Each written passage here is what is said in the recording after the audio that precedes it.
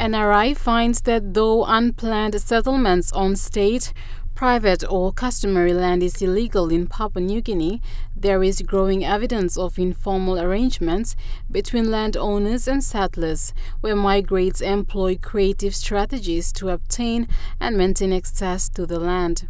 According to NRI case study, the Tarama Urbanization Pilot Project 2012 was intended to develop customary land at Tarama Valley as a suburb, under a partnership arrangement between the government, landowners and developers. However, that project was abandoned when landowners disposed land informally to settlers before the project could be implemented. Landowners informally released their land as a result of the following: lack of understanding of the purpose of the project due to lack of consultation and engagement with landowners. Landowners wanted to save customary land from what they interpreted as alienation and offered an opportunity to earn cash for meeting livelihood needs.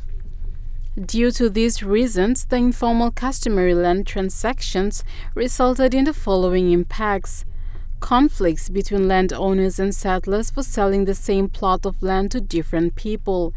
Security of tenure is not guaranteed for future generations of settlers, and conflicts between landowner families over decision on land disposal and how the cash is distributed. NRI stated that the state needs to facilitate a process for landowners to work with settlers so that they can maintain ownership of their land and collect ongoing rental dues from settlers. Cynthia Maku, National EMTV News.